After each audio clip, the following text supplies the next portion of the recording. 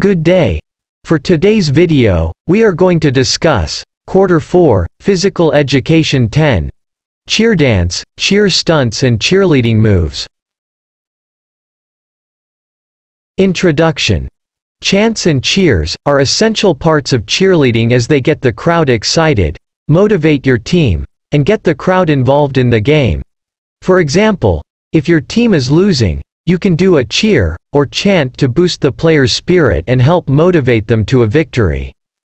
There are different cheers and chants out there for various occasions and sports.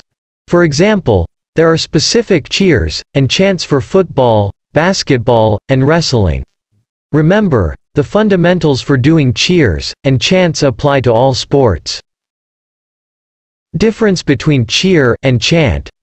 Chant. A chant is usually very short, and you repeat it 3 or more times. Cheer. A cheer is longer than a chant is done only one time through. Impact of chant and cheer. Cheers and chants, especially aggressive and loud ones, can influence the game significantly. They have positive influence on the team's performance. That's why the home advantage has such significance. Teams get a lot more fan support when they play in their home country or city.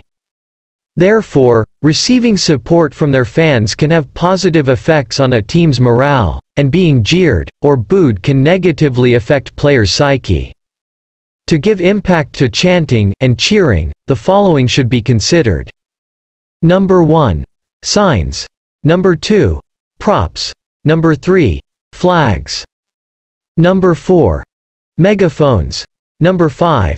Adding choreography skills, formation changes, level changes and ripples.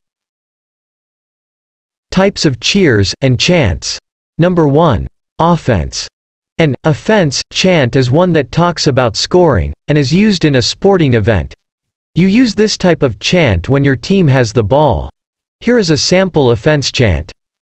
We've got the ball, let's score 6. Video number 1. Offense chant. 6 more. 6 more. Come on, Suze, let's up that score. 6 more. 6 more. Come on, Suze, let's up that score. 6 more. 6 more. Come on, Suze, let's up that score. 6 more. Last time, 6 more. Number 2. Defense. A defense chant is one that talks about taking the ball away from the other team. You use this chant when your team does not have the ball. Here is a defense chant example. T-A-K-E, take that ball away. Video number 2. Defense chant. Pressure, turn it up, defense attack. Pressure, turn it up, defense attack. Pressure, turn it up, defense attack. Last time, pressure, turn it up, defense attack. Number 3. Spirit, general chant. The spirit or general chant is one you can use anytime. These chants include general motivation and team spirit. Here is a spirit chant example. Let's go Bears.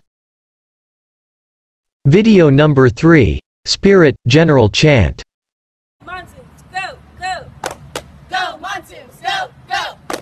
Go, monsoons, go, go. Last time, go, monsoons, go, go. 2. Go, monsoons, go, go. Go, monsoons, go, go. Go, monsoons. For individual stunts, we have cheer jumps. And under this category we do have letter A, pencil jump. Straighten your legs as you push into the air for a basic pencil jump. Extend your legs and launch yourself off the ground to jump. Keep your legs glued together and your knees straight, pointing your toes in the air. Swing your straight arms into a T position as you jump. Video number 4. Pencil jump.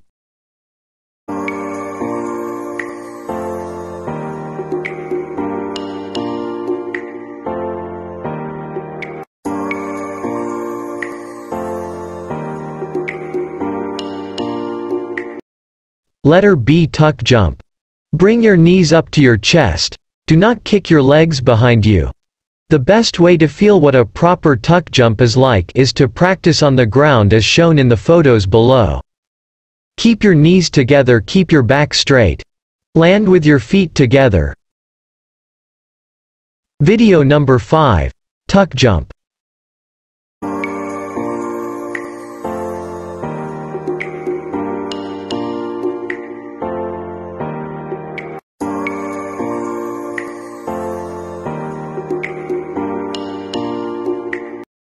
Letter C. Spread eagle. Your legs are apart with your knees facing forward, compared to the toe touch, when your knees are facing up. Keep your legs directly beside you. Your toes should be pointed toward the ground. Your arms are in a high V motion. Keep your back straight, and head up, do not lean forward. Land with your feet together. Video number 6. Spread eagle.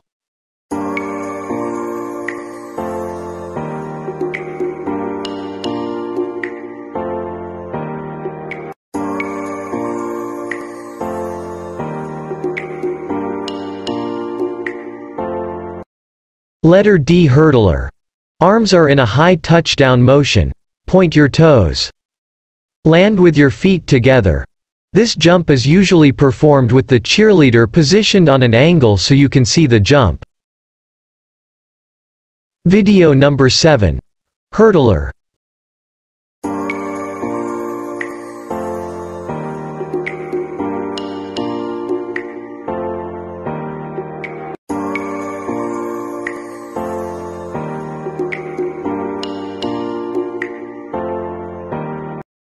Letter E. Pike jump.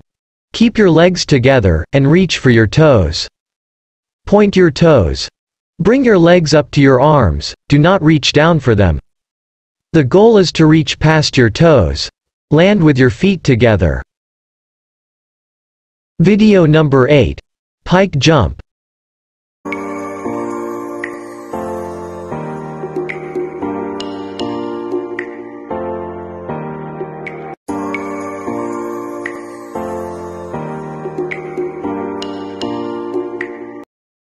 Letter F. Toe touch. Keep your head and chest up. Bring your legs up to you. Reach for your heels, not your toes. Land with your feet together. Video number 9. Toe touch.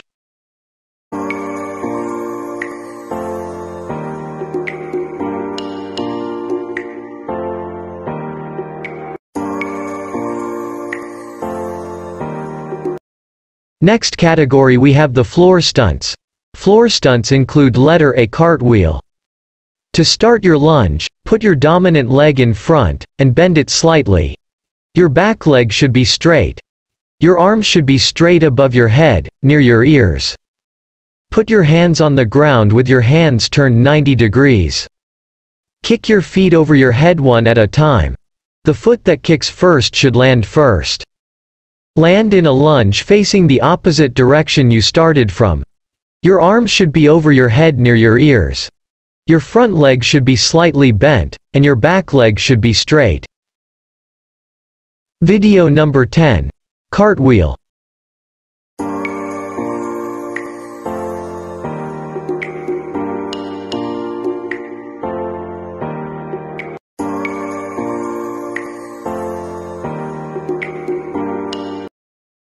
Letter B. Forward roll. Place your feet together and bend your knees so that you're squatting. Place your hands on the ground in front of you with your elbows bent. Your hands should be evenly spaced at shoulder width. Be sure to tuck in your chin. As you move into the roll, you don't want to place weight on your neck. It should move directly onto your upper back. Push over onto your upper back, so that your body rolls forward, and your hips are pushed over your head. Follow the curve of your spine as you roll. Keep your back curved and keep your hands in position. Throughout the roll, your legs should stay straight, and your toes pointed. Bend your legs only at the end of the roll, when it's time to stand up. Video number 11. Forward roll.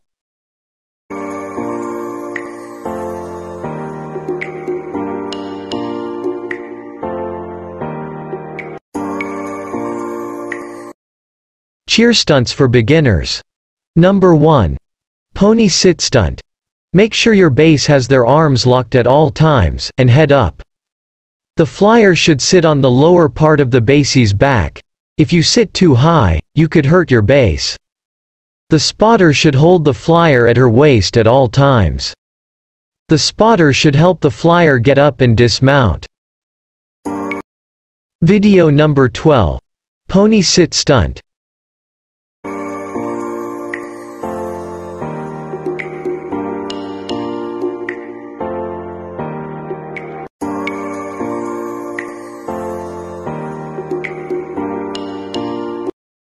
Number 2.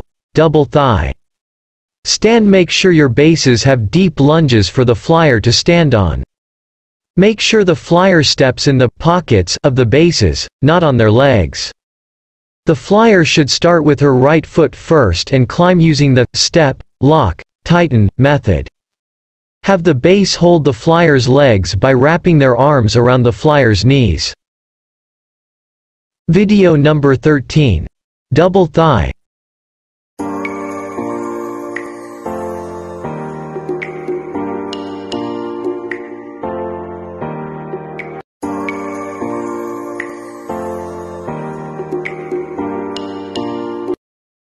Number 3. Hanging stag. Make sure the flyer keeps her arms tight in the T motion. Make sure the bases keep their arms in a high touchdown motion. Video number 14. Hanging stag.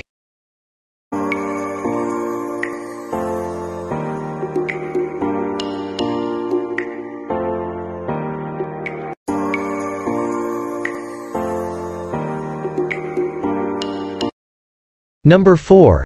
L sit and L stand. Make sure the base does a deep side lunge for the flyer to sit on. Make sure the flyer points her toes, and the base catches her leg on her calf or ankle. Video number 15. L stand.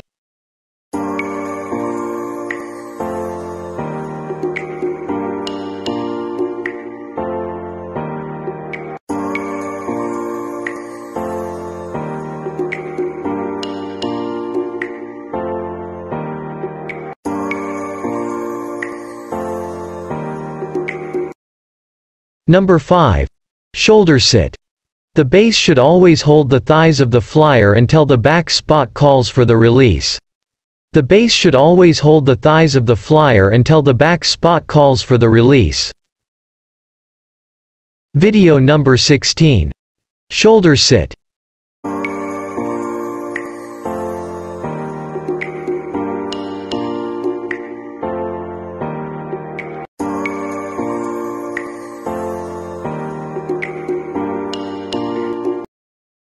I hope you learned something in our lesson for today. See you again in our next video. Thank you for listening.